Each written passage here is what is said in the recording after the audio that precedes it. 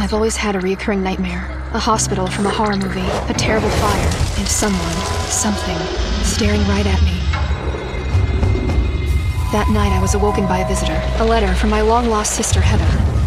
I followed the instructions, went to the address, expecting to find her, but instead found her body. She'd been dead for years.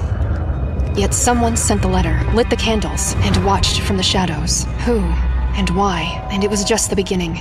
Heather left a clue only I would understand, a warning I mistook for an invitation. It took me to our old house, where I found a message from our mother. 2 tapes, labeled 1 and 3. She said that we had another sister. So we had to institutionalize her. She died there. And one person, Charles Laudius, seemed to be behind it all. I told Charles we're selling the house. He's going to stop by today. She had no one to turn to, just one against the world. I love you girls so much. Her body was found the day she recorded the tapes. A suicide. I never believed in. Now, after all those years, I could finally find the truth.